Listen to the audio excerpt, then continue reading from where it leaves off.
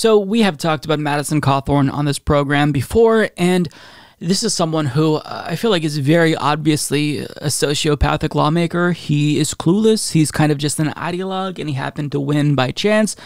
Having said that, though, he is in a position of power, and the things that he says, it actually has an impact on American society. So he's going to say something in this video that we're about to watch, and it is kind of a mask-off moment. It's a moment where another GOP lawmaker says the quiet part out loud, but I genuinely am conflicted because I don't know if I'm more disturbed by the comment that he makes or more disturbed by the audience reaction who loves what he has to say. Take a look. Our culture today is trying to completely demasculate all of the young men in our culture. I mean, you can look at the testosterone levels in young men today, and they are lower than throughout all of history. And there's a lot of reasons for this that we can get into later. But my friends, they're trying to demasculate the young men in this country because they don't want people who are going to stand up. And so I'm telling you, all of you moms here, the people who I said were the most vicious in our movement, if you are raising a young man, please raise them to be a monster. He's telling moms to raise your boys to be monsters, and they love that. I don't understand people. I don't understand Republicans. I don't understand the way they think. I don't understand this logic.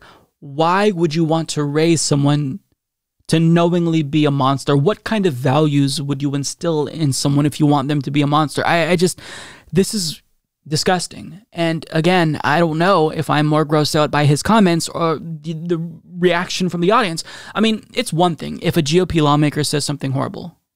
But it's another thing if the audience doesn't think, maybe rethink that. Maybe I don't agree with that. They just go along with everything. They clap like seals at every dumb thing a Republican lawmaker says.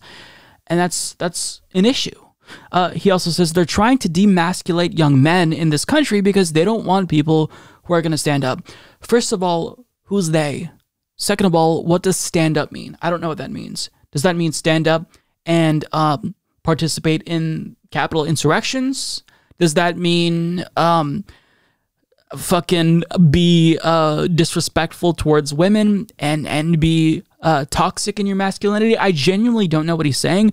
It's incoherent, but if you just throw in a bunch of buzzwords, masculinity, liberalism, communism, it doesn't matter what it is. It could be as incoherent. It could be as batshit fucking insane as you try to make it be. Republicans will applaud and they will love it. They'll eat that shit up because they don't know what they want. They just know Democrats and liberals bad, and that's the totality of their politics. So by saying, oh, well, you know, they're trying to demasculate young men and they don't want people to stand up, they don't really know what he means, but they kind of fill in the blanks in their head. It's why Make America Great Again was such a great slogan, because it's super vague. And that kind of a slogan allows someone to kind of extract whatever message that they want out of that slogan. And of course, what they take away from it is going to match their worldview. But Madison Cawthorn, when he says raise young men to be monsters, I don't think that he's bluffing. He actually wants young men to be monsters. And it's because he himself is a monster. This man is a predator.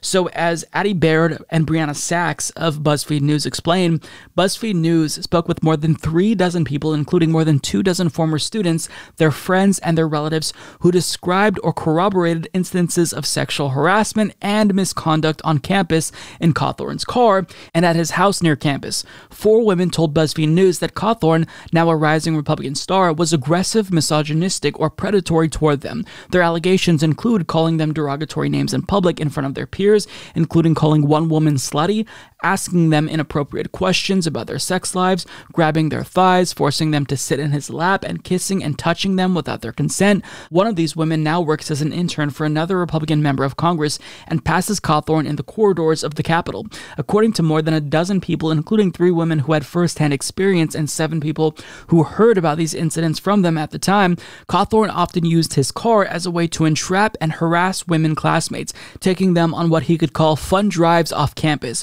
2 said he would drive recklessly and ask them about their virginity and sexual experiences while they were locked in the moving vehicle. I mean, this man was a monster. He still is a monster.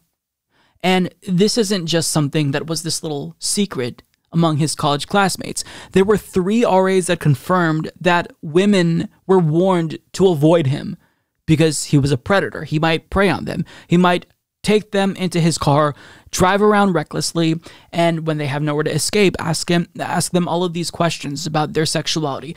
It's truly manipulative, it's gross, it's predatory, and dare I say, it's monstrous. So Madison Cawthorn is a fucking monster. Not just a monster in his personal life, but a monster politically as well. He's promoted lies about the 2020 election being stolen. As a lawmaker, he's explicitly homophobic and transphobic. In fact, trans activist Claire Clark actually confronted him recently at a Republican Party fundraiser, and I'll link you to the video on Lauren Steiner's channel if you want to watch that. I'd highly recommend it. But the point is, this man is a fucking monster. And now it's up to Republican Party voters. Are they going to support these politicians as they continue to go mask off? I mean, Donald Trump was very overt in his racism and xenophobia and misogyny. And now you have folks like Madison Cawthorn just saying, yeah, I think that women should raise young boys to be monsters. So if you still support politicians like this when they tell you who they are, maybe you deserve to suffer from the policies that they pass or don't pass. The policies that are demonstrably harmful to the working class. I mean, if you support them, if you're stupid enough to vote for someone like Madison Cawthorn, I don't know what to say. I mean, you have the information. He's not hiding it. He's telling you very clearly he supports monsters and he wants women to raise monsters. So if you're going to cheer for this, then don't complain about Congress being broken, because you're part of the problem if you're electing imbeciles and monsters like Madison Cawthorn. This man should not be anywhere near a Congress. He's not qualified to work at any job, let alone be a lawmaker in a position of power. So Madison Cawthorn is absolute garbage. He's a shit person. He's a monster. And this person should not be serving in Congress. But I feel like that's obvious if you're a reasonable person with a shred of common sense and common decency.